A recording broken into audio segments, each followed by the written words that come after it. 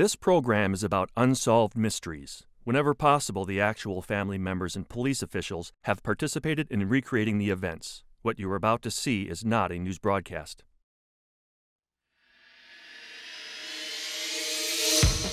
Tonight, join me for a special 2-hour edition of Unsolved Mysteries. Some legends get better with time. Others become more and more real. Many people believe that the untamed forests of the Pacific Northwest harbor a mysterious creature known as Bigfoot. Now a team of researchers, bolstered by credible eyewitness accounts, has set out to prove that the fabled beast does exist. Since 1984, Bill and Dorothy Wacker claim they have been targeted in a vicious campaign of harassment. Anonymous phone calls, threatening notes, burglaries, and even violent assaults. In this most bizarre case, everyone is suspect, even the Wackers themselves. Christine Reinhardt needs your help to find her husband. He disappeared from a Colorado motel on August 31st, 1993. 2 weeks later, he was apparently spotted on an Amtrak train, disheveled and disoriented. Christine is convinced that he is suffering from amnesia, that he has no idea who he is or where he lives. Are there angels here on Earth watching over us? You'll see the compelling accounts of the two women who came face to face with death and miraculously survived. Join me for this very special edition of Unsolved Mysteries.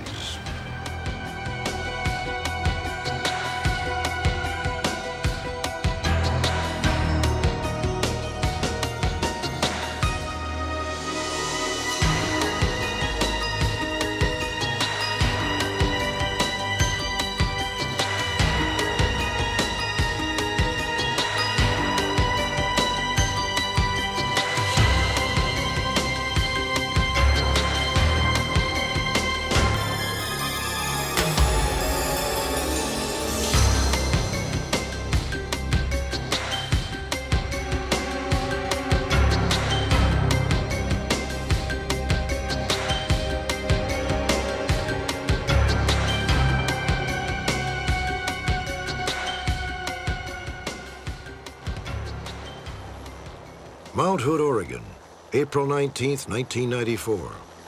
The peaceful beauty of an alpine spring is shattered by a manhunt. Copy, contact team. I understand your latest coordinates. We're closing in on the fugitive. 25 volunteers are on the ground. In the air is a helicopter equipped with a sophisticated thermal imaging system called FLIR, forward-looking infrared. Here's our target. 27, 15.5. Attention ground units. We're closing in on the fugitive. But this manhunt is different. It's a training exercise. Even the fugitive is a volunteer, a stand-in, as it were, for the elusive, legendary creature known as Bigfoot.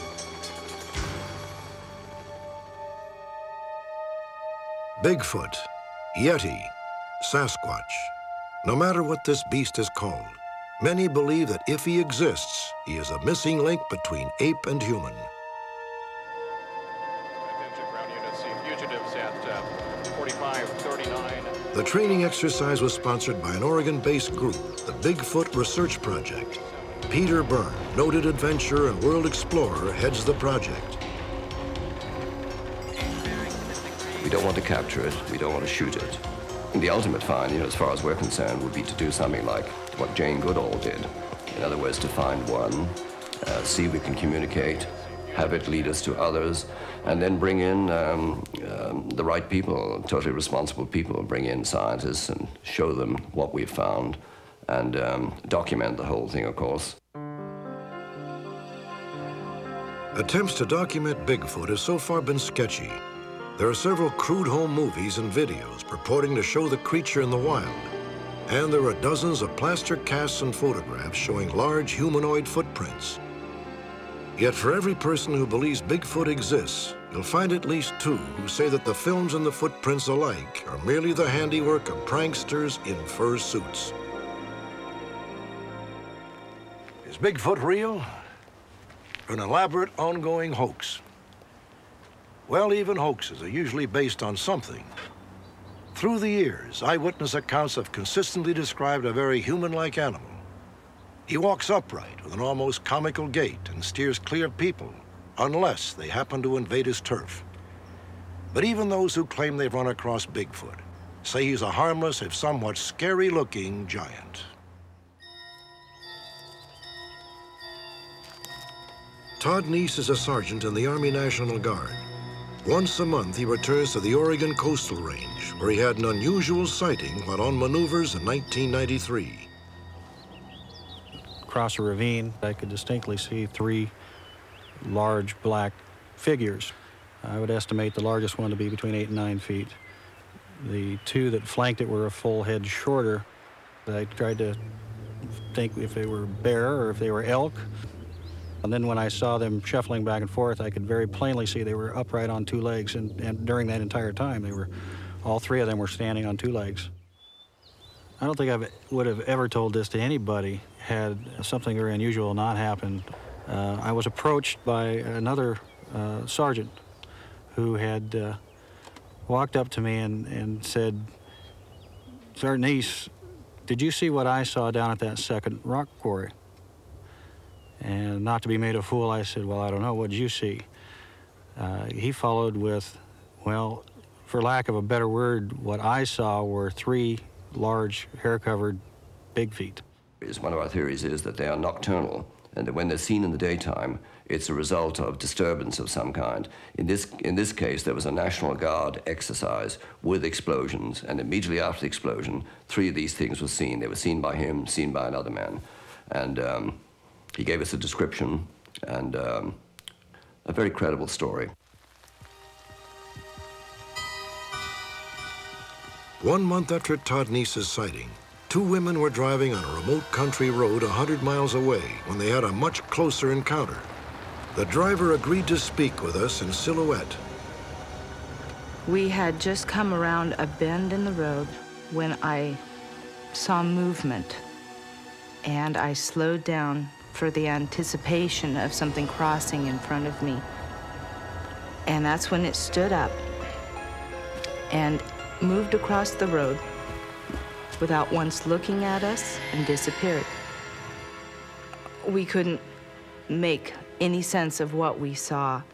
It was very close to a human, but yet it wasn't. There was no visible signs of clothing, shoes, jacket, hat. There was no neck. The arms were very long and swinging with the movement. We had the opportunity of interviewing both of the ladies, and we found the story very credible. We saw some signs where something had crossed the road, and about 300 yards into the forest, there was a dead steer. And the few footprints that we saw that were very faint were going directly towards that dead steer, possibly with the intention of eating it. So do you guys want to come along with me up there? I don't think so, Skip. You're going ahead. Okay. Perhaps the most amazing Bigfoot sighting in recent years occurred when Elmer Frombeck of Seattle, Washington, took his family on an outing near the Canadian border. Elmer, an electrician and part-time prospector, set off to stake a claim nearby. I had a 4x4 cedar post that I was using to mark the claim. And of course, I had all of the normal things like surveyor's ribbon and a compass and different items which would be used to lay out the claim boundaries. As I traveled into the upper areas, I was now about at 1,500 feet.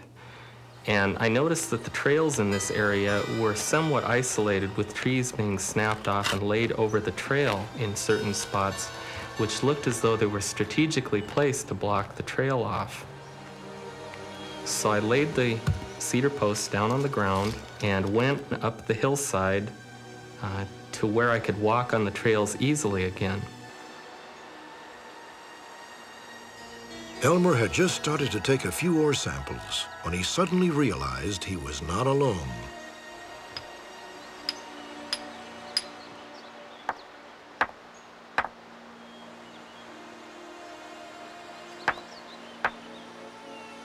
As I walked around the hillside, the pounding seemed to cease for a short period of time, and then it resumed again, and I thought, maybe the boys are up here playing a trick on me.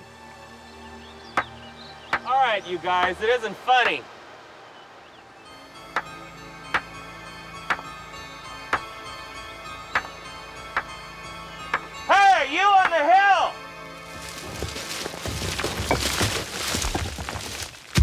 I thought at first I had triggered an avalanche of some type until I saw a big black hairy mass right behind all of those rocks and twigs.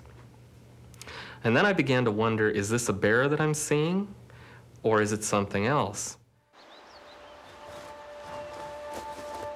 And at that time, I kept thinking in my mind, I've got to find a way to scare it. And I fired a shot above its head, and it turned just slightly, and then proceeded to walk down the trail as though I wasn't even there. And as it walked away from me, it took perfect human-like strides down the trail, only like a giant man. At that point in time, I thought the thing was probably gone. But this thing had crouched down at the end of the trail, and it picked up a rock the size of a basketball and was using it to bang against the other rocks.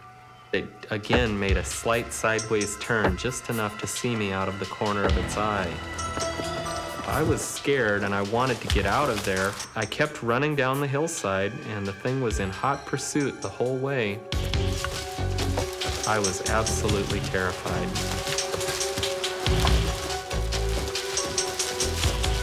And I had a hard time figuring out how that thing could cover so much area, or if there were actually more than one of them there. Never been more scared in my life. The creature could have very easily have caught me if it would have wanted to. Why it didn't is still a mystery to me. I still can't understand, with something that would move that fast, cover that much territory, why it had such a hard time locating me. I don't think it was a chase. I think possibly it was what we call a demonstration charge, if it truly was a Bigfoot that he saw. And it was simply saying to him, get out of here. This is my territory. Accounts like Elmer Fromback's are invaluable to the Bigfoot Research Project. The project correlates all eyewitness data in an attempt to predict where and when a Bigfoot will show up next. Based on this data, special infrared cameras are set up in hopes of photographing the elusive beast. But even credible photographs might not convince the skeptics. Noted anthropologist Darius Swindler wants to see tangible proof. And I'm amazed that through all the years and the various people that have been hunting Sasquatch through the years have not really found any what we call bone or dental evidence of the creature. That to me would be very satisfying. You can talk to people who lived out here 50 years, never found a dead bear, never found a dead cougar, a dead deer, maybe. But when something dies, it's eaten, just as in East Africa. When a 8-ton elephant dies, in 72 hours it completely disappears. This is nature's way. I would still like to see some, what we call teeth and bones. I would think it would be only logical to suspect this. That we might, by this time, would have found some more concrete evidence of their existence. Does a lost species roam the Pacific Northwest? If so, there are a lot of people who are very interested. Some, like Peter Byrne, want to find a Bigfoot alive. Others want a specimen dead or alive. The eyewitnesses we interviewed hope that the scientific community takes notice before it's too late. It's not just to validate what I saw, but I think it's important if these creatures are still out there that they need to be protected in some way, that they need to be understood and studied. There was no aggression at all in the animal, and I believe that it is up to us to protect it, learn all we can about it, and leave it alone. What I saw there was a living creature and not some figment in my imagination. Modern science hasn't absolutely proven by a dead object that this thing exists. But I tell you quite frankly, I've seen one. I know it exists, and there is no doubt in my mind. Next, a determined wife crisscrosses a country in search of her missing husband. Perhaps you can help.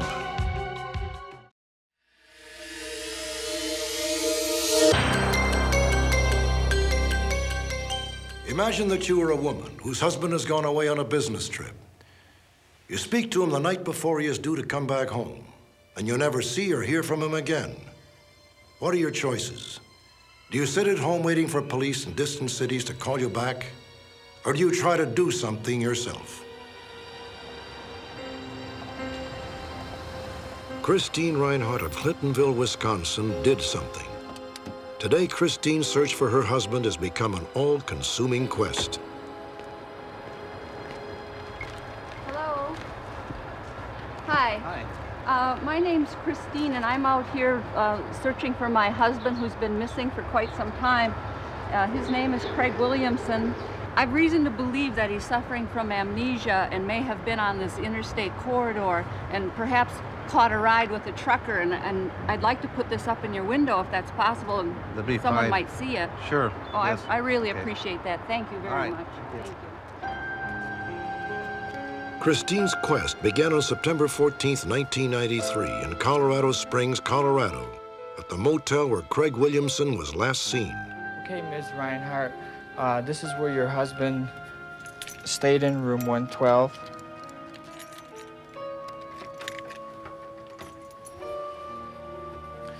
This is the washroom here. All the stuff was in here, and he had a book here on the sink. Okay, this is the room he stayed in. Over there on the chair was his luggage. It was unpacked and open. The bed was made. Looked like it was not slept in. Had there been any like signs of struggle in the room? No sign of struggle at all. It looked like someone just left and walked out. It is now my pleasure, as an ordained minister, and by the power vested in me by the state of Nevada. Craig Williamson was nearly 46 and Christine Reinhardt 41 when they married at Lake Tahoe. It was a second marriage for both. And wife. And Craig, let me kiss your wife. Craig and Christine had known each other for only a month, but it was definitely a love match. Christine still speaks of their marriage in the present tense. Being married to Craig is, it may be a cliche to say it's like a honeymoon, but it really is, because he's the most sincere, caring, loving person. I think the thing about Craig that is most endearing is his caring and nurturing attitude toward me. He's just wonderfully supportive, very loving.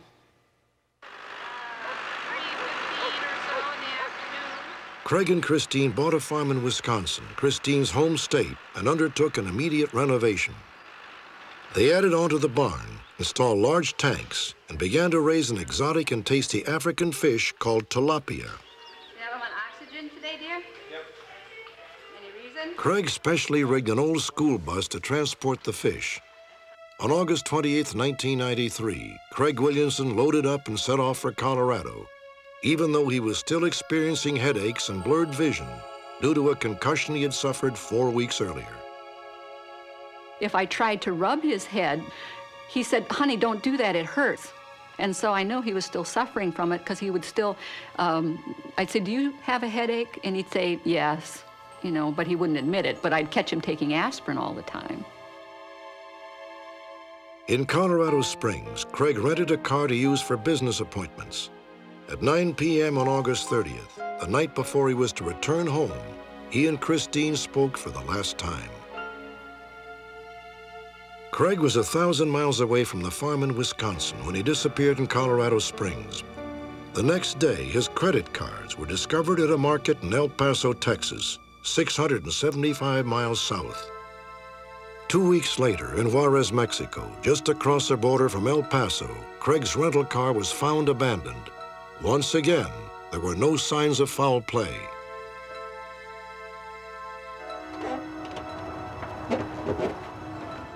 Detective Robert Johnson headed the investigation in Colorado.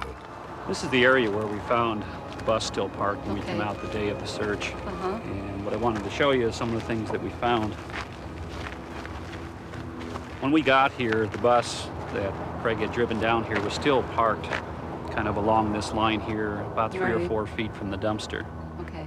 I truly believe that Craig walked up to his rental car and that someone came up behind him and hit him on the head.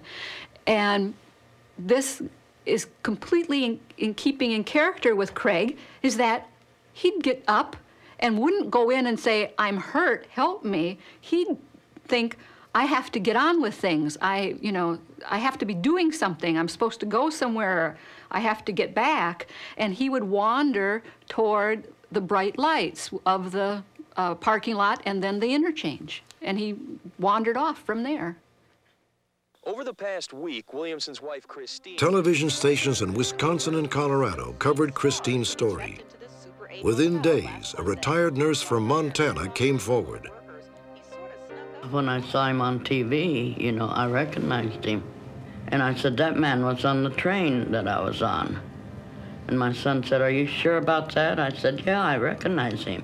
Judy Inman believes she saw Craig Williamson looking dazed and disheveled 2 weeks after he disappeared. Judy was on a train traveling from Montana through Washington State, where Craig and Christine had first met. When he first got on the train, these two drunks, they just kept harassing him. I was just wishing they'd all three shut up, you know, so we could get some sleep.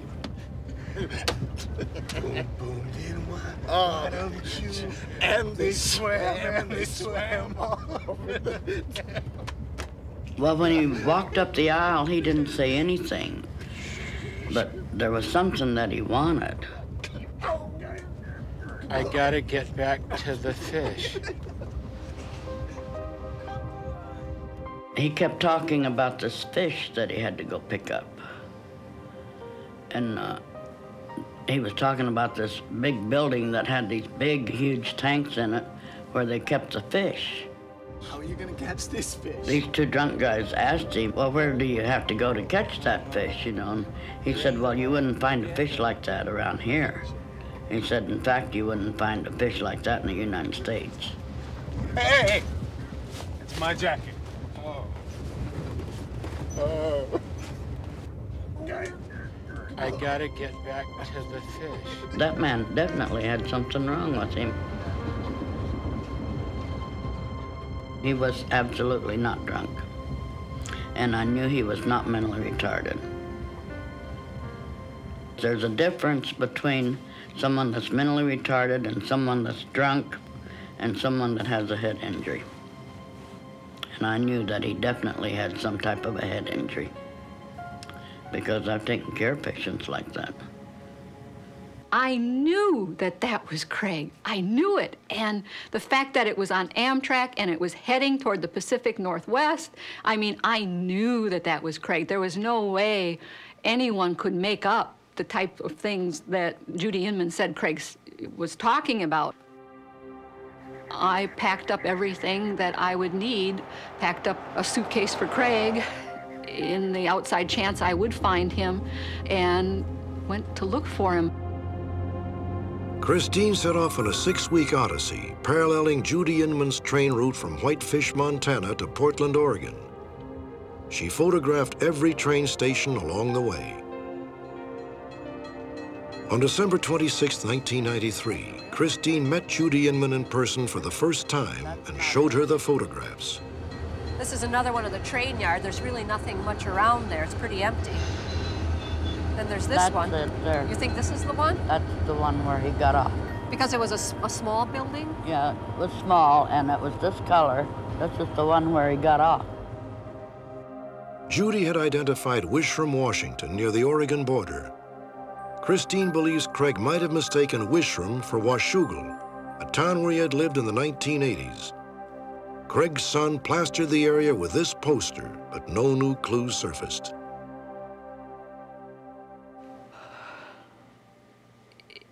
It was absolutely terrible to drive back here after looking for Craig for the 6 weeks that I did. This place was so cold and empty, and everywhere I look, things remind me of Craig all the time. Good boy. Stay by me, Bogart. Today, Christine Reinhardt has no choice but to sit at home and wait. The farm is closed. The fish tanks are empty. But Christine will never abandon her quest. I can't give up. I will never give up. I will just constantly look for him until I die or he's found. I mean, those are the only two options. I know he's alive, and I know someday I'll find him. The trouble is I don't know when, and I just have to keep hanging on. The hardest part is hanging on. Craig Williamson is 49 years old, 5 feet 10 inches tall, and weighs 190 pounds. He has gray hair and blue eyes. This is television footage shot in Wisconsin in February of 1993. Live-weight fish. Some of these will be filleted out in our processing plant. Some will be delivered to the East Coast as live whole fish to the Oriental market.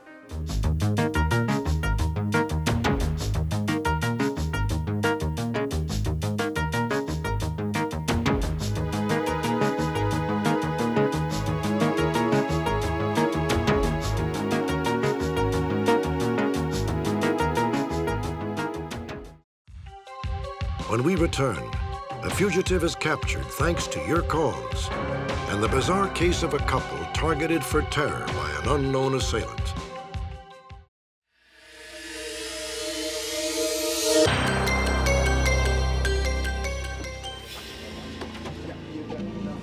This is 36-year-old David Vieira. He is charged with the murder of his wife. On April 16, 1994, Vieira was arrested in Montreal, Canada. The 108th fugitive captured thanks to your calls. His long, troubling odyssey began some 20 years ago on a small island in the Atlantic Ocean. David Vieira grew up on St. Michael, one of a group of islands west of Portugal known as the Azores. It was there in 1974 that Vieira married his 17-year-old cousin Alice, who lived in New Bedford, Massachusetts. David and Alice eventually settled in New Bedford. Within a year, Alice was pregnant. The marriage went off pretty good, like maybe I'd say about the first couple of months. And then, you know, he was already starting with her. You know, she couldn't wear makeup. She couldn't do anything. You know, he was very jealous, very possessed of my sister. By 1981, Alice and David had 3 children. As the years went by, David reportedly became abusive to the point of violence. He used to always say, there's no other woman in my, for my life like you are. And he always had threatened her that if she ever decided to leave him for anybody, that he would kill her. But we never took it seriously, you know. Alice and David finally separated in the summer of 1988. Alice enrolled in nursing school and began to see another man. But David Vieira would not let her go. He allegedly began to stalk Alice at work and at home, night and day. On July 25, 1988, Alice was at home with her boyfriend when David apparently snapped.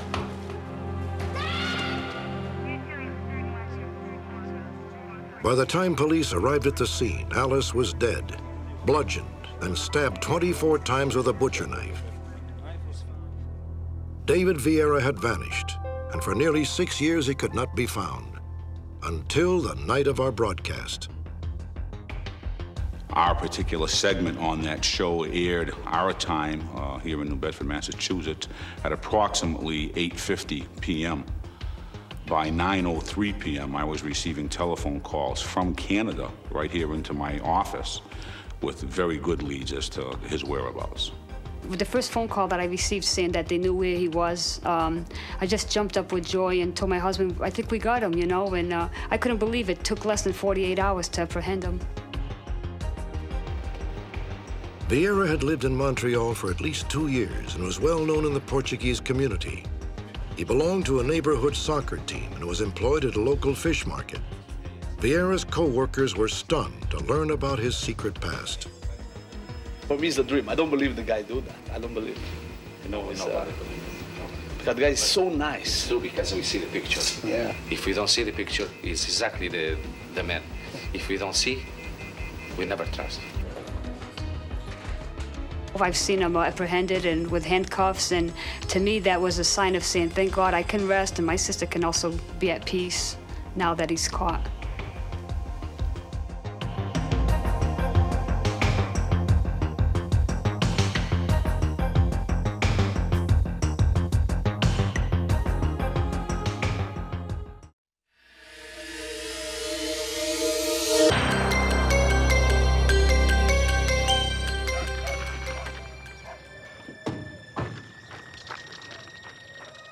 Dorothy and Bill Wacker have lived in a small town in Ohio for most of their 48 years together. What time's Kathy coming over? She'll be here about 6 o'clock. Oh, okay. The Wackers are quiet, unassuming people who tend to mind their own business. Bill? Hardly the type to draw the wrath of an unseen enemy. Oh, my. Not again. All right. That's it. I've had enough. I'm calling the sheriff. On January 16, 1985, the Wackers' home was ransacked. It was a third incident in a campaign of terror that began in 1984 and continues unabated to this day. The sheriff's department? Yeah, this, Bill Wacker. After nearly 10 years, Dorothy and Bill Wacker still wonder who and why. Well, as far as all this harassment is going on, which to me it looks like it's trying to force us to move, why should I move? Why should we move? Why should we be forced out by a kook? To me, that's what it is a kook. I'll not do it. I'll stay there, protect our own.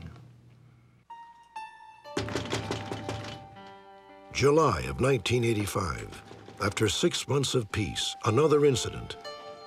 Dorothy was home by herself, recovering from heart surgery. Yeah? I'm really sorry to bother you, ma'am. My car broke down, and I was just wondering if I could use your phone. Well, where's your car? Oh, it's just down the street here. I would really appreciate it. Well, okay, I guess it'll be all right. Come on in. Anybody come to the door, we didn't believe the worst of them, so we did what we had to do. If they wanted help or anything, well, we always helped them. Right here. Nice place you have here. You need me? I'll be in the kitchen. Thanks a lot. Really appreciate it. He was very polite, so I had no qualms about leaving him in. Yeah, I need to get a tow truck. Right. Right off South Erie. He was talking on the phone, but like I say, I didn't pay no attention to him. I don't listen to people's conversations when they use the phone. Thanks. And he said thanks very much, and that's the reason I thought he'd left. You're welcome.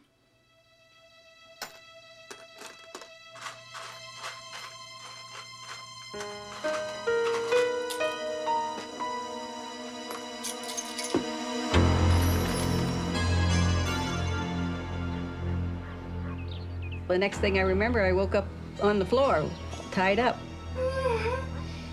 I know he hit me in the head, and he hit me alongside the jaw.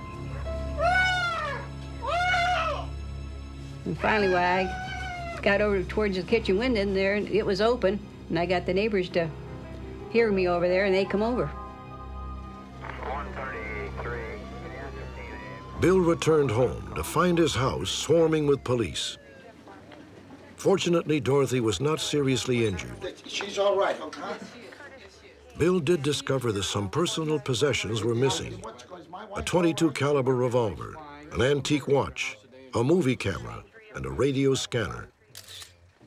In the dining room, the assailant had left a cryptic message, scrawled in crayon.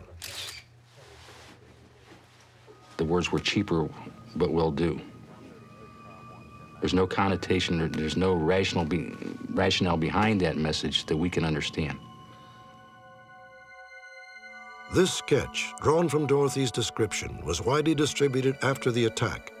The suspect never surfaced, but inexplicably, most of the Wackers' missing possessions did.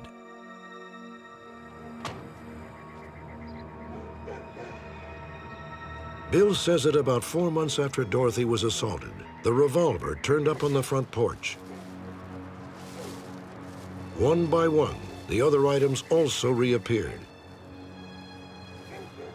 I couldn't figure it out. I still can't figure it out why it was brought back. If somebody was steal something, normally they're going to, if they don't have any use for it, they're going to sell it to somebody else.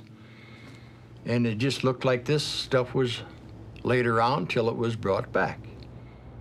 This is extremely unusual, if not very rare. In all my years in law enforcement, I have never known of a gun being returned after it was stolen. Meanwhile, the unseen tormentor had launched a new pattern of harassment. Hello? Sometimes he wouldn't say anything. He'd just breathe real deep. And then the next time, why, he says, I'll knock you in the head and lay you out and do this to you and do that to you. I was angry and I was scared. They've changed their telephone number several times, and whoever this is that's harassing them has come up with the number. How they found it, I have no idea. According to Bill and Dorothy, the phone calls never let up, and the mysterious assailant soon escalated his campaign. I would be sitting there watching TV or reading or whatever, and always after dark. Then on the driveway side of the house is where it first started. They would bang 5, 6 times real hard. What's that? I don't know, but I'm darn sure going to find out. Bill? But all this guy, I'm going to... No, I've had it. I don't want you going out there, Bill. Bill? I'd rush outside. Never see a thing, never hear a thing. Never hear a car. Never hear a noise whatsoever. We got to the point that we figured that we needed some kind of security light outside in the front, which we put up. It wasn't too long after that we had a note on the front porch that says, "Your lights are a laugh." Periodically, other notes have shown up on the Whackers' front porch. Some are crudely threatening, others simply mocking. It was a disturbing onslaught, but at least the Whackers had tangible evidence to present to the authorities. Bill? It would appear that the person that wrote these notes may have been using the opposite hand from what they're normally used to writing with. That whoever printed them went to some pains to try to conceal their normal handwriting or printing techniques. To date, we have found no latent fingerprints or any other foreign material on the evidence that's been submitted.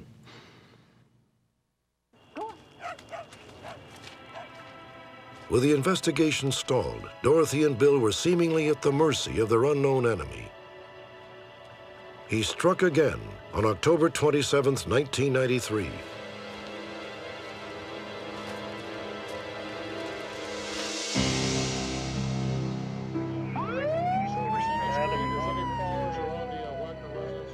This time, Dorothy was raced to the hospital with skull lacerations. Desperate for a witness, police once again canvassed the neighborhood. Have you had anybody around your residence prowling around your residence, looking in the windows in the last few months, sir? No. Do you have any idea who may be prowling around the Whacker residence? We've interviewed the neighbors on numerous occasions, and none of the neighbors have yet been able to provide us with any information which would lead us to believe that there was a person there. Nobody has ever seen anybody, that's very frustrating to us in our efforts. With no suspects and no clues, the lead detective presented Dorothy with an unthinkable scenario. He says, I'm going to ask you a question, but he said, I don't want you to take it the wrong way. He says, do you think your husband could have done this? And I said, no way. I said, he wouldn't do something like that. He says, we got to explore all possibilities. She says, no. Which, why should I do something like that after being married 48 years, you know? In any type of criminal activity, usually you can identify pretty much up front what the motive is. It's pretty simple. The problem with this is you cannot identify the motive. You can't identify the reasons behind the activity that's going on out there. There seems to be a pattern of activity, yes, But what is the underlying reason that this activity is taking place? The other thing is it's sporadic. It's not constant. You'll have months go by with absolutely nothing happen, and then you'll have a flurry of activity for maybe a period of a month, and then it becomes dormant again. This has thrown us into a quandary because we can't figure out exactly what's going on. We know what's going on. They're filing the complaints and they're filing the reports. We're going out there, but yet we can find nothing. In November of 1993, Bill and Dorothy took matters into their own hands. With the help of family members, the Whackers staked out their own house. Bill was holed up in a trailer parked in the driveway. Across the street, his sons-in-law Dan and Clay watched from a van. Clay's wife, Kathy, stayed with Dorothy in the house. The family was linked by walkie-talkie. Yeah, it's all quiet in here. What do you think? For almost 4 hours, they waited. Around 10:30 p.m., they decided to call it a night. And all of a sudden, we heard bump, bump, bump, bump. Clay, I heard something. I said, there's something on the front porch. No, I can't see anything. Inevitably, perhaps even predictably, the intruder had found a blind spot in the Whackers' stakeout.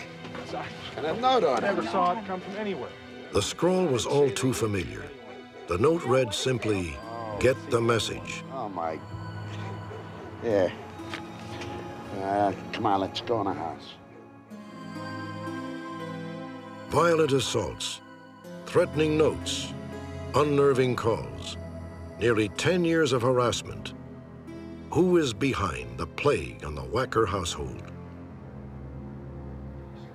Could it be an embittered neighbor, a family member, a total stranger? The Whackers remain as mystified today as when their troubles first began. The sooner he's caught, the better off a lot of people are going to be. Because if he's not harassing us or threatening us, he'll probably be doing it to somebody else to get his kicks. I think that's what it boils down to. He gets a heck of a big kick out of it. Next, authorities need your help to find a deadly arsonist.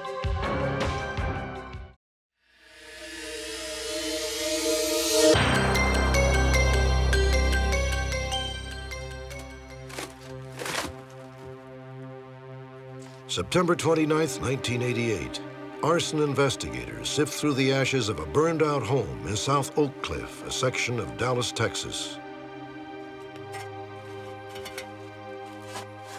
5 children had died as a result of the fire, and the authorities wanted to know why. The house belonged to a woman named Molly Jordan.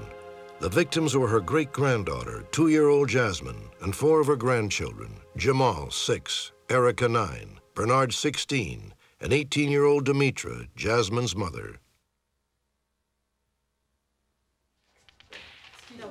September 28 seemed at first like any other day in the Jordan household. By 3:30 that afternoon, the kids were all home from school. Their grandmother, Molly Jordan, was about to leave. Molly worked back-to-back 8-hour shifts as a nurse to support the 6 children.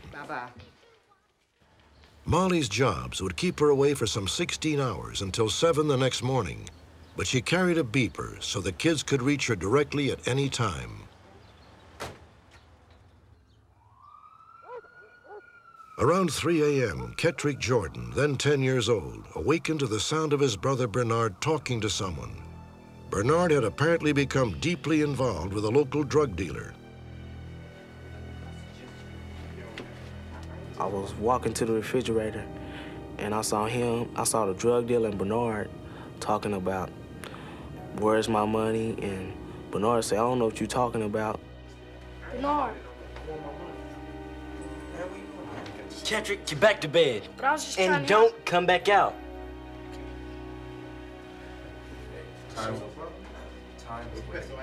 The brief exchange left Kettrick shaken, afraid to go back to his own bedroom. So I went into my sister's room, and I went to bed. It seemed like I didn't sleep that long, but seemed like about 5 minutes later, he busted into the door and told me the house was on fire. The house is on fire! The house is on fire! Everybody gotta get up! The house is on fire! Fire! Fire! No, break the windows!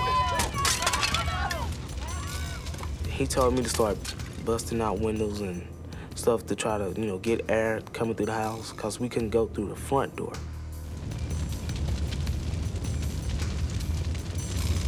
The only hope of escape was through the windows, but the safety releases for the burglar bars inexplicably jammed and refused to budge. I saw my sister, Erica, laying on the bed crying, and I tried to save her so she can get air, but she was in such a panic. And then my sister, she was busting out the windows, and she cut herself real bad, and she got into a panic. And I looked over to my little brother Jamal, and he was already dead. And I looked over to my niece Jazz, she was already dead. By the time firemen arrived, flames had engulfed much of the house. All 6 children were trapped. Repeated attempts to break down the front door failed. Inside, a couch had been propped against the door, holding it closed.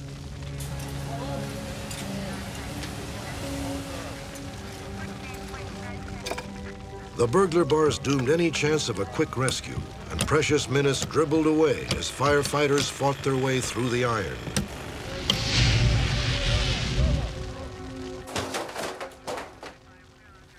Ten minutes later, the bars gave way. Firemen didn't know if anyone was still alive inside. While parts of the house continued to burn, they began searching for survivors. They found Kettrick Jordan first. Kettrick was burned over more than 75% of his body. Demetra Jordan was also pulled out alive, but she would die the next day at the hospital. The bodies of the other 4 children were found huddled together, lifeless, at the foot of the barred window. At that very moment, Molly Jordan was rushing home from the hospital. She had been called by a relative who said only, "The children are all gone." When I got about a mile or something from the house, one ambulance passed me and it was just screaming and going. Then I started feeling sick at the stomach. Then I was thinking, well, it didn't have to come from my house. There's a lot of houses up. But when I got within a few blocks, it was another one past me screaming and hollering. And I just got real sick of the stomach. Heart went beating fast and all this. It seemed like I couldn't breathe, I couldn't walk, I couldn't stop, I couldn't talk. Just everything left my body, seemed like. Once the flames were extinguished, arson investigators easily determined that the deadly fire had been deliberately set. In the main living room, we found a gasoline can that had been there during the fire. And later on during the investigation, we actually did find samples of flammable liquids that had been poured on the floor and set on fire. Investigators soon pieced together what they believe are the events that led up to the fire. The drug people had come to seek payment from Bernard, wanted him to come outside. He did not come outside. They set the house on fire to get him to come outside, but unfortunately, the whole family got caught in the burglar bars and didn't come out. So we have an act of arson that resulted in 5 murders and 1 severe injury. Police now believe Bernard piled up furniture in a desperate attempt to keep the assailants out of the house. Instead, both a couch jammed against the front door and a love seat wedged behind the hallway door trapped the children in the house. The arsonist probably entered through this window, one of 2 not equipped with bars. We worked quite hard to try to find who was responsible for the fire. We did come up with one name, one of the individuals that was supplying the drugs to Bernard. His name was Curly, the nickname Curly. He was a black male, about 5'10" in height, weighed about 160 pounds. We never have found Curly or any of his friends, but Curly is known to have bragged about setting the fire. 3 days after the tragedy, some 2,000 people gathered at Carver Heights Baptist Church to mourn the loss of the 5 Jordan children.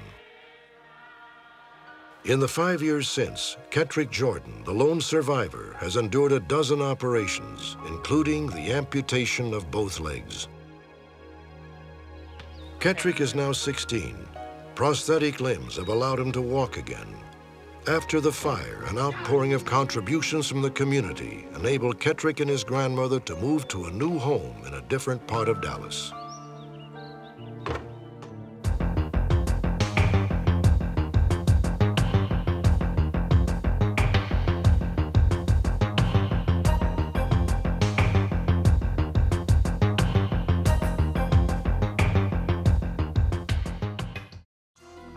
Do you believe in angels? Hear the incredible stories of 2 women who believe celestial intervention saved them from certain death. In California, police are searching for an unknown witness who may have vital information about the murder of a deputy sheriff. And 2 poignant stories of lost love. In one, a woman battling a fatal illness hopes to find her long-lost sister. In the other, Brenda Abbey's search for her birth parents has taken her into the unfamiliar world of the traveling carnival.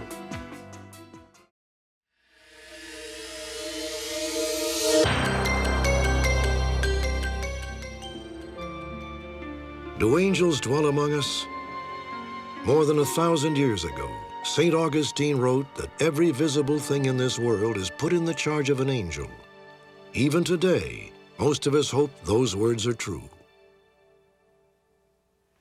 You're about to meet 2 women, both of whom are certain that they were placed in the charge of a guardian angel just when they needed it most. Consider first the case of Janie Shammo. Her story begins in 1976. Janie had just turned 14 when her brother and sister-in-law took her on a Western vacation. They traveled in a camper with another family and visited all the usual tourist attractions. However, one stop stands out. In the painted desert, something amazing happened. Something Janie, who is now 31, will never forget. I had gotten a new camera for the trip, and I was curious to get some good photographs. And I can remember leaning up against the guardrail, focusing the camera, and thinking, you know, if I just got on the other side of this guardrail down there a little bit, it would be a much better photograph. As nearly as anyone can figure, just at that same moment, Janie's mother, Shirley, who had stayed home in Michigan, was sitting down to read her Bible as she did every day. I really felt that I was led by the Holy Spirit to read Psalm 91. And I began sobbing, just sobbing, because I knew Janie was going to die. I didn't know why or how, but I knew she was going to die. Alfred! Alfred! Janie's fallen! Janie! She's gone over the edge! Where? Where did she go? Right over the railing. I can't see her anymore.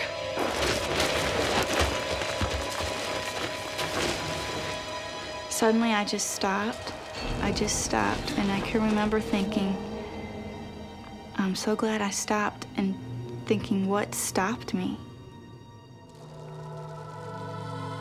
I was afraid, I was scared that there was no way I was going to get back up to the top. I could not see the top. I couldn't hear my family yelling for me. I knew I had to be very careful or I would start falling again.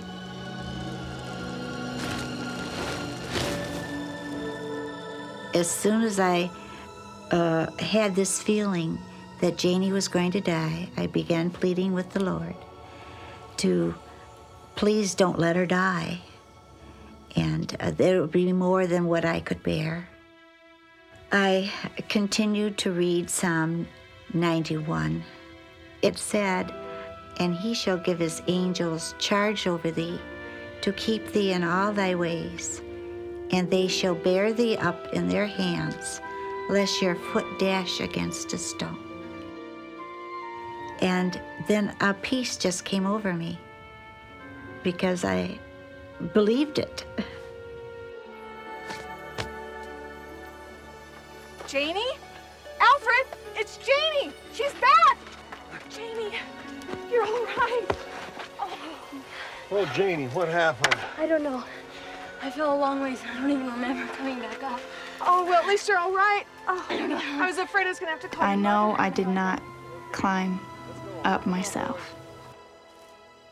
Something strange had happened, but I just kind of was glad I was back up there. And we had talked among ourselves about calling her mother, and we decided that she could call her mother, but not to say anything about her fall, mainly because we didn't want to upset Shirley and we were so far away from home. Tell me all about your trip. Well, Mommy should have been there and seen all the things. But inevitably, once Janie was back home in Michigan with her mother, the truth came out. And here's what that looked like. And here's where I stepped over the guardrail and I fell down the slope. You what? Well, I just wanted to get a better picture, so I climbed over the rail and I slipped. And I said, "What are you talking about?" And she said, "Oh, she wasn't supposed to tell." Well, when did this happen? When we were in Arizona. You remember that night I called to tell you everything was okay? Well, it happened that morning. When Janie was telling her story, I really realized the whole magnitude of what had happened to me. Then I knew that verses 11 and 12, that the angels should bear thee up in their hands, lest your foot dash against a stone. That they were the ones that brought her back to the top. when I heard my mother's story of what had happened that day and her feelings that I was going to die, I realized then that it was her prayers that had sent the angels that had made me stop and had brought me to the top of the canyon. How do you explain what happened to Janie Shamble? Even though Janie neither saw nor heard anything to confirm it, she is thoroughly convinced that she was rescued by an angel. Estella Vera of Riverside, California, reports an even more dramatic experience. Estella believes not only that an angel saved her, but that she actually saw him do it. On Saturday, March 30th, 1991, Estella and her two grown children were on their way home when they spotted an ice cream truck being robbed. Estella's daughter ran to call the police while her son rushed to help the ice cream truck owner. He and another man were already grappling with a large, muscle-bound assailant.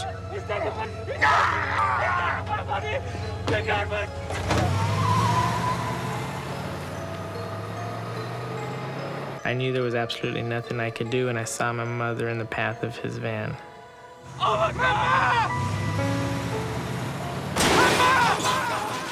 I knew she was in between the two, so I think instantly I thought she was dead. Estella's left leg had been severed below the knee, and she had suffered cardiac arrest. At the hospital, Mingo and his father kept vigil. What did the doctor say? The first time I saw my mother after the incident, I could not recognize her. Her face was completely swollen, and we were just waiting for any word whether or not she would even survive. Estella drifted in and out of consciousness for the next several days. Finally, she awoke. He's okay, he's right here. It's good to hear your voice, Mama. Did you see the man by the truck? Don't worry, Mama, he's in jail. No, the other man, surrounded by light, in front of the truck. Was this some dream, Estella? No, he was standing by the truck. My father and I looked at each other kind of puzzled, and possibly looking at her as if she may have dreamt something within the time of she was in the hospital. But Estella insisted she had not been dreaming. The story she tells is truly astonishing.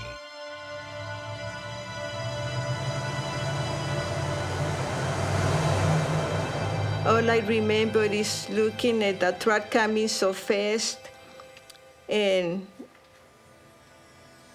just with all my heart, I said to God, God, please don't let me die. And then I started reciting psalms that I know. I said, the angel of the Lord takes care of those that loves him. And then I look again, and the truck is right in front of me, and I could see the robber's face. He looked so angry. You could see those eyes. He was desperate. I look again, and now in front of the truck, there is this beautiful person. He looks so peaceful, so beautiful. He has the most beautiful smile. You could see him like in slow motion. Immediately, I forgot about the ice cream truck. I forgot about everything that was happening. All I remember was this beautiful face, and then I grabbed his hand. I put my face over his hand, and I would go like this. And I remember a couple of times I opened my eyes to look at his face to be sure that he was there. And I could see him right over here looking at me with a big smile. I believed her. She was very sincere, very excited, very sure of the fact that the angel was there. I felt possibly a little doubtful myself because nobody else saw anything. But you can see it in her eyes that it was true. I cannot really explain this beautiful experience. I have no doubt in my heart that God sent an angel to save me. I ask everyone, if they saw this beautiful person pulling me to the side and helping me, nobody knew what I was talking about. But I knew that it was true, that God sent an angel to save me.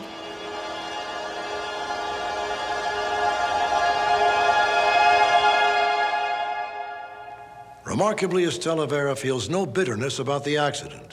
And with the aid of a prosthesis, Estella has already been able to walk again. Are there angels among us? No matter what anyone else may think, Estella Vera firmly believes she is alive today because she was visited by a guardian angel. When we return, a woman fighting a deadly disease needs your help to find her long-lost sister. And police believe a mystery witness holds the key to identifying a cold-blooded killer.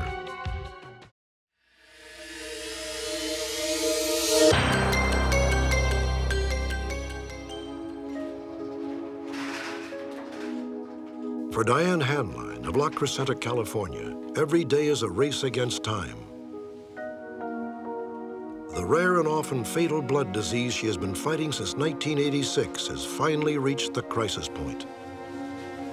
Hello, Diane. How are you doing? Fine, Doc. This procedure is going to take about 5 or 10 minutes. You may be a little uncomfortable before the biopsy is done. How uncomfortable? It's going to hurt, but it won't take long. Diane has a relatively unusual blood disorder, normally considered to be an incurable illness. Now potentially could be cured by the utilization of a bone marrow transplantation. Fraught with a lot of dangers, though, a lot of potential complications, so not something to be taken lightly. In all the world, this woman, Diane's younger sister Marilyn, is the only potential bone marrow donor who offers any chance of success. But Diane has no idea where Marilyn is today. She hasn't even talked to her sister in more than 20 years. I feel I'm asking a lot of my sister to do this bone marrow for me. But even if she doesn't agree to a transplant, if she doesn't say, I don't want to do this, I would still like to make peace with her. She's my sister. Diane is 3 years older than Marilyn. They grew up in Los Angeles during the 1940s. We were post-war babies, and we came from a lot of poverty. There wasn't any money. And our mother and father had to work, you know, a lot of long hours. We were like most children. We fought and bickered and didn't want to do the housework. You know, you do that, no, you do that. And I don't think it hurt us, but I think that she resented that. Come on, baby, let's go. Okay. Diane and Marilyn's parents separated in 1954. I told you? Yeah. Ready? I'm ready. Ultimately, Marilyn went to live with her father. Bye. Bye. After my sister moved in with my dad, I saw my sister maybe like once a month. But as time went on, it became more infrequent. And I just think because she went with Dad and I went with Mom that we separated. I mean, we just lost we didn't do our activities or anything together anymore.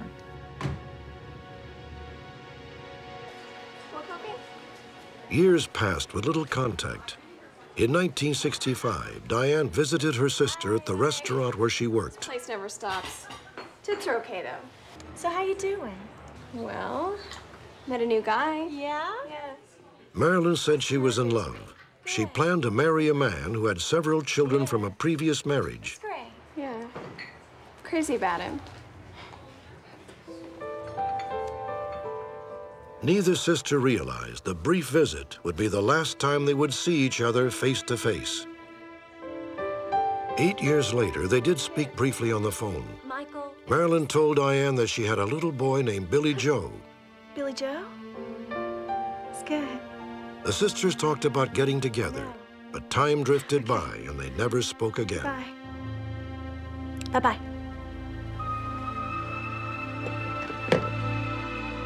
In January of 1994, Diane hired private investigator Marilyn Gunnell to find her sister. Well, it's like a needle in a haystack, because without a name, you have nothing to pin your investigation on. We have tried certain things with the use of her maiden name and her first married name. And of course, her maiden name is Jones, which makes it extremely difficult. There's no paucity of Jones available. Hello, how are you? Fine, how are you, doctor? Pretty good. With every passing day, Diane's treatments become less and less effective. Yes. Her search, more and more vital. In the morning. Any bleeding, easy bruising? I'm having more bruising now. Diane is an unusual person. She has a very strong will. She's very optimistic. She's really, so to speak, already beaten the odds by getting this far.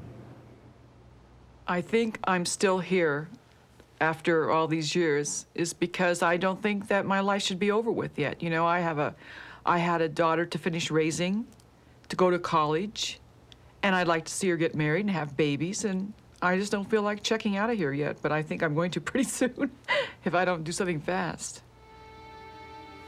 When we broadcast Diane's story, a private investigator from Denver, Colorado, Robin Lee, was watching. She was touched by Diane's plight, but assumed we would get the clues we needed. We didn't. As luck would have it, Robin was also watching when the segment reran in June. This time she decided to volunteer her help in tracking Marilyn down. The result was one of our most unusual solves ever. I contacted the show, got a little more information, started out with the sister's name. Marilyn Jones was her maiden name, started with that and a date of birth, and went on from there. And it took me about 3 days to find her, 3 working days, if you don't count the 4th of July holiday in between. And I think it's great that they're back together. On August 13th, 1994, Marilyn and Diane met face to face for the first time in 30 years. It's so good to see you. Once we hugged, it was like it hadn't been 30 years. It had been, you know, just a short time. I guess maybe that's why I feel comfortable, is because I can feel the love. And when you feel that love, you feel comfortable. Get over. You haven't changed a bit. Oh, no, yeah. No, I get cuter with age. Yes, you do. Yes, you do. I think I'm still in shock. You know, it's still like I'm not here yet. It's just a dream, you know. But it's a great dream, and we have a lot of catching up to do, and we'll be together forever now. We're gonna have a lot of fun together. Enjoy the time we have. Isn't that beautiful? Coincidentally, the day of the reunion was Diane's 53rd birthday, and Marilyn had not forgotten. Beautiful. My name is spelled right. right? That's a big thing. This is the best gift I've ever had in my whole life. This is the best gift ever, is to have my sister and to have my family for my birthday. It'll be the best birthday I've ever had in my whole life. We drive 60 miles to go to... On the day of the reunion, Marilyn's fondest wish was to prove a compatible bone marrow donor for her sister. How far do you drive to go to the movies? Oh, to the movies, we have to go all the way to Canada, and that's the closest. I want more than anything to have this work with Diane. But even if it doesn't, we're going to take full advantage of however long we do have together. We can make a week seem like an eternity.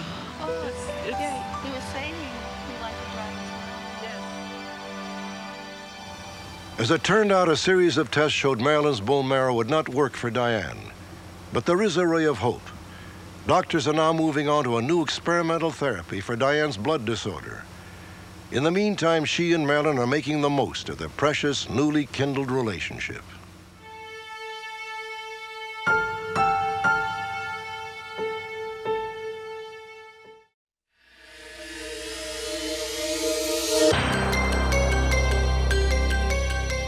January 24th, 1987, a deputy sheriff named Charlie Anderson was gunned down in his Burbank, California home.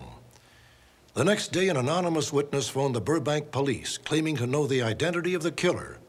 But the caller, obviously nervous, hung up before revealing any information. He never called back. Authorities hope that tonight, 7 years later, this mystery witness will finally come forward and solve the murder of Charlie Anderson. Charlie Anderson was a 14-year veteran of the Los Angeles County Sheriff's Department. He distinguished himself as a highly skilled driver, teaching hundreds of officers how to handle themselves and their vehicles in dangerous situations. Charlie was probably one of the most talented drivers that I've ever met. It was a natural talent for him. Charlie was able to get along with everybody. He was serious on the job, but he had a good sense of humor when he was around the rest of the staff. By all accounts, Charlie Anderson was also a dedicated father, never too busy to spend evenings and weekends with his two sons. Charlie didn't seem to have an enemy in the world. Until the early hours of January 24th, 1987. Charlie's wife, Beth, told police that around midnight, she, Charlie, and their two young sons returned home from a visit to her parents. Oh, honey, he's out like a light. Oh, yeah. Well, I'll go ahead and bring him upstairs, and then I'll come back for you and the baby. Okay, thanks. They arrived home, and because Mrs. Anderson was suffering from a back injury, her husband offered to go inside the house with her oldest boy first. He asked her to wait in the car, and she did so. Charlie Anderson went in the house with the oldest son, and we believe took him upstairs. A few moments later, Mrs. Anderson heard what sounded like backfires from where she was parked in the driveway. She was still seated in the car. Because the sound was unusual, she walked to the house and called in to see if there was anything wrong.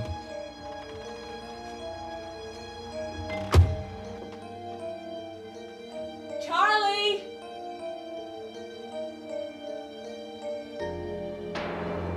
Charlie! Honey, are you up here? Charlie? Honey? Charlie, can you hear me?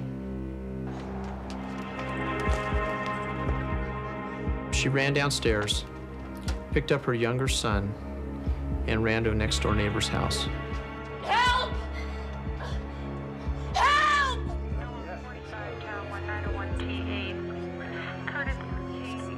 Initially, the detectives believed that the house was being burglarized and that Mr. Anderson had interrupted the burglary and had confronted the suspects.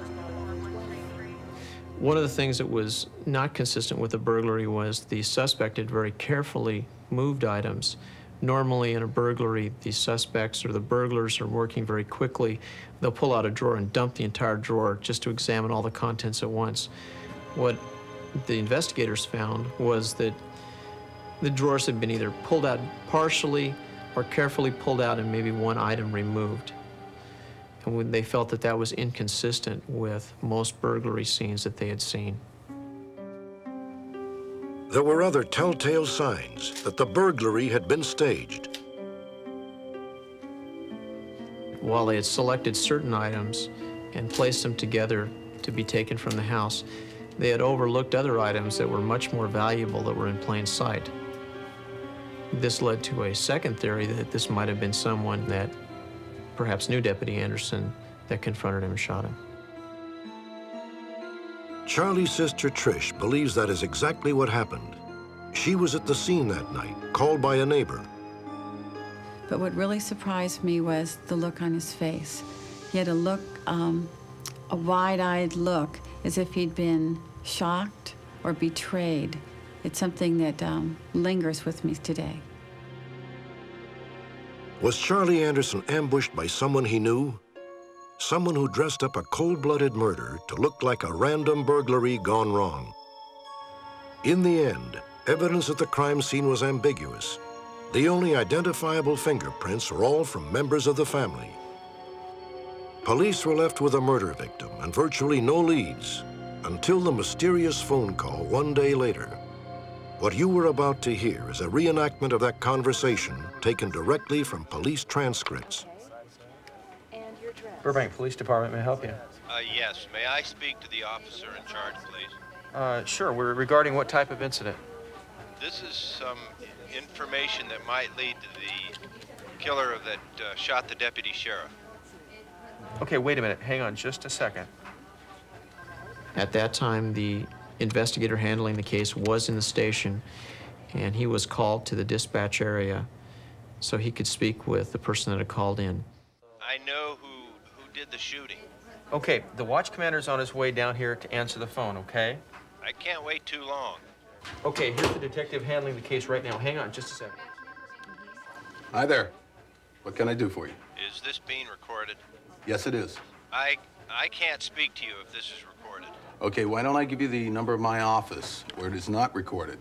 I'm not going to lie to you, okay? I don't like recordings. The man on the line was very, very nervous. He was very concerned about his voice being taped, about him being, the call being traced, or in any way the police identifying who he was.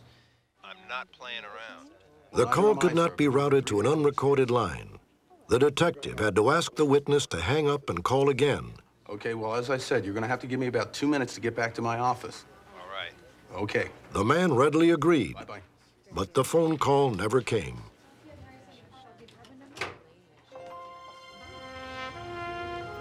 On January 31st, 1987, Charlie Anderson was laid to rest with the full honors reserved for officers killed in the line of duty. Since then, lack of evidence has dragged the investigation to a standstill. 7 years after the murder of Charlie Anderson, authorities are still searching for the unidentified caller. We feel it's very, very important to locate this caller because he was concerned enough to call us right at the beginning of the investigation. He has never been identified, and we're very, very interested in speaking to him to find out what he does know about this case. The killer of that shot the deputy sheriff.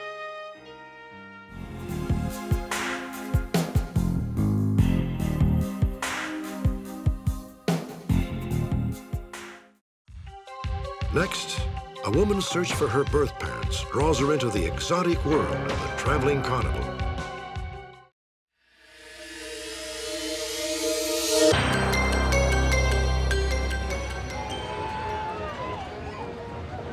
For most of us, a night at the carnival offers thrills, chills, and an old-fashioned good time.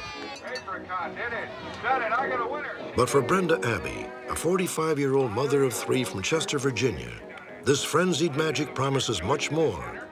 The solution to her own personal unsolved mystery. Okay. When's your birthday? Brenda was adopted as an infant. She knows little about her biological parents except their names and that they worked for the Settlin and Wilson Traveling Carnival almost 50 years ago. Every time I hear over the news that there's a carnival, I will go. And I go up to every booth, every concession. I go up to every person that's employed by that carnival, and I look at them just to see if I can find somebody that looks like me. In April of 1949, Brenda was adopted by Sulan and Thelma Zemer of Petersburg, Virginia. When she was 16, Brenda found out that her birth parents had been with the Settlin and Wilson Carnival.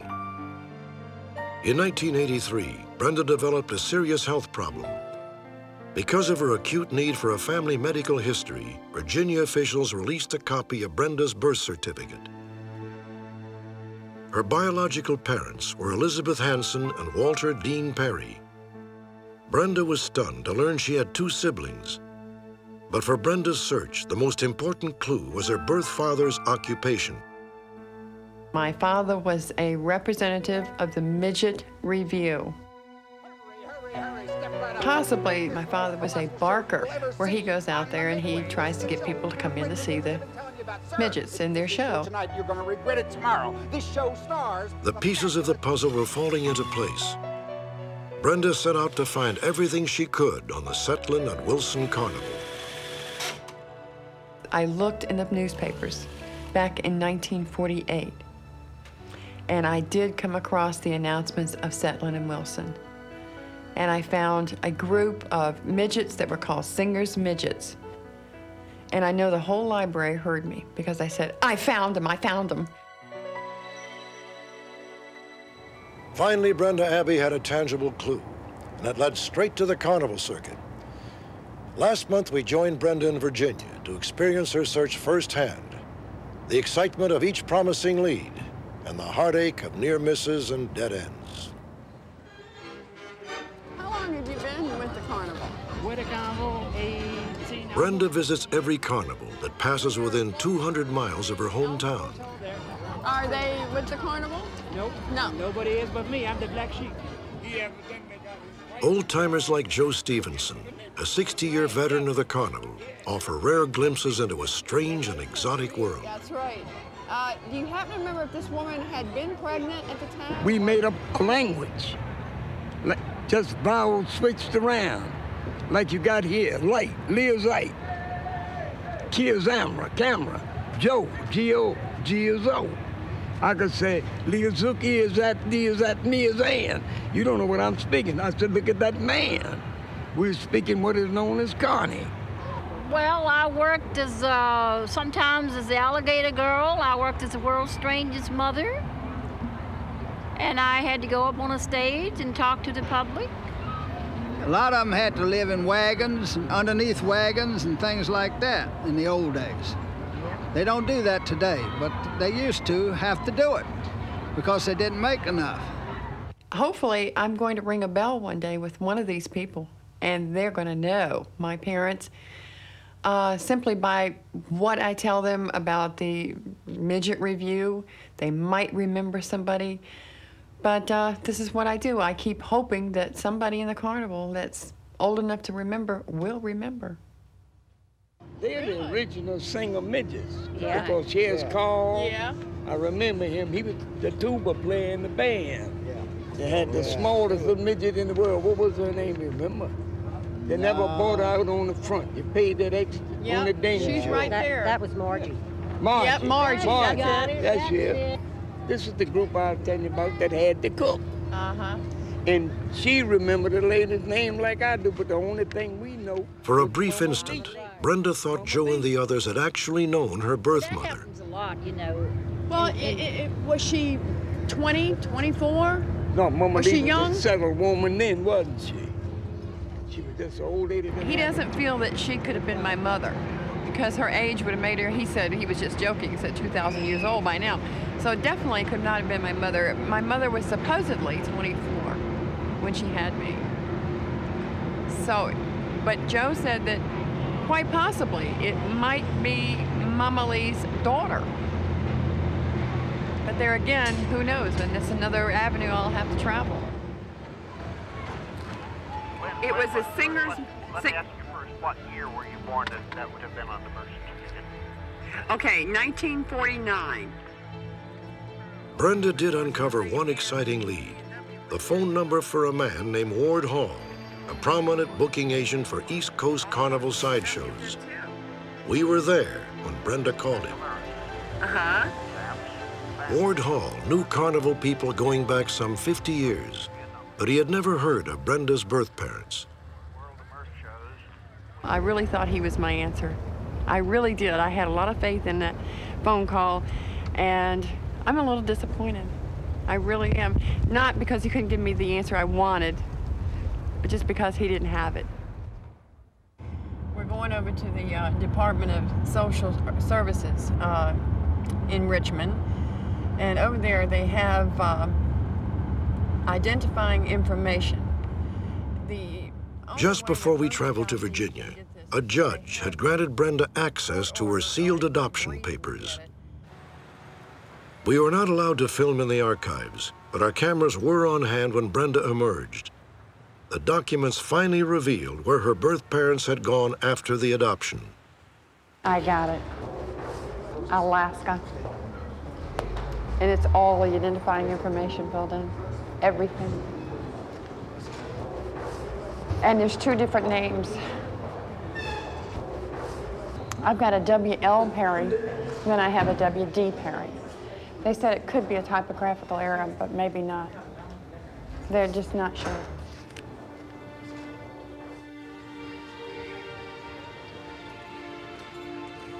Despite the information in the adoption records, it turns out that the Setlin and Wilson Carnival never once traveled to Alaska.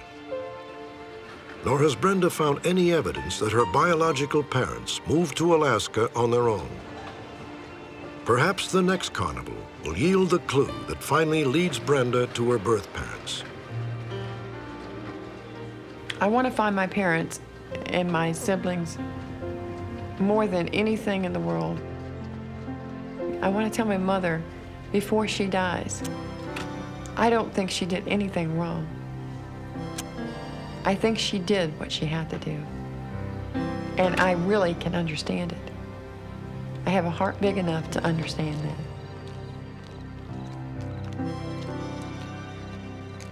that. Update. During a search that spanned 30 years, Brenda talked with countless old-timers. Are they with the carnival? Nope. No. Each had a story to tell, and some even offered suggestions, but not one claimed to know Elizabeth Hanson or Walter Perry. Inevitably, as each carnival was packing up and hitting the road, Brenda Abbey was left behind, no closer to finding her birth parents. It seemed she might finally be out of options, until the night of our broadcast. The response was far greater than even Brenda had hoped for. Not only did her birth mother call our phone center, but so did a sister and a brother, then another sister. Additional calls were logged in from friends of still more siblings.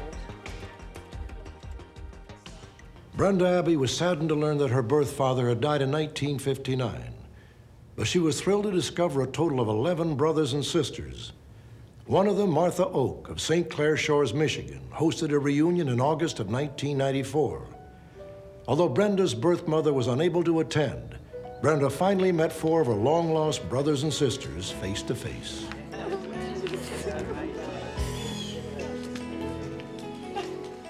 As hostess for the celebration, Martha was the first to welcome Brenda. Hi, Brenda. How you doing? A brother, Thomas Chillog, flew in from Louisiana, 1,000 miles away. Another sister, Susan Donner, came in from Port Clinton, Ohio.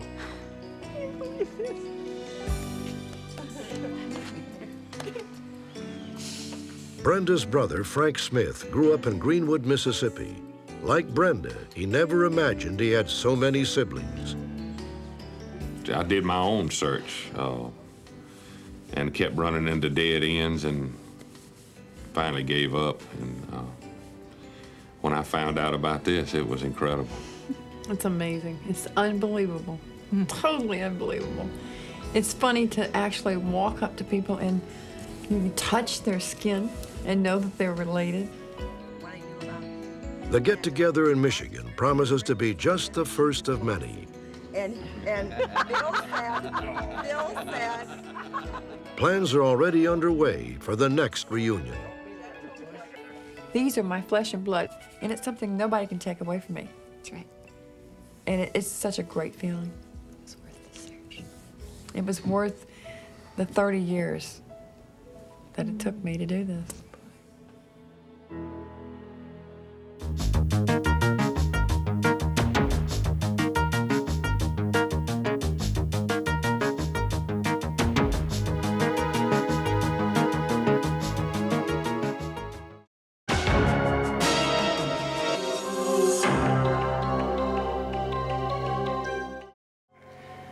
In just a few weeks, an exciting new season of Unsolved Mysteries will begin. Here's a sampling. In the late 1960s, thousands of curiosity seekers flocked to see the Iceman. Was it a hoax, or perhaps a prehistoric cousin of man? Novelist Agatha Christie was a queen of mystery, but how many of us know that in 1926, Agatha took center stage in her own real-life mystery? 21-year-old Tommy Burkett died in 1991, an apparent suicide. Now his parents have pieced together a shocking scenario of murder and intrigue. From the realm of the unexplained, a bolt of lightning sends a young man on an incredible journey to the brink of death and back. And follow a team of real-life Ghostbusters as they track down an elusive spirit in a haunted hotel in Santa Fe, New Mexico. Join me, starting later in September, for 4 special Sunday broadcasts, and then in October during our new time period, Fridays at 8.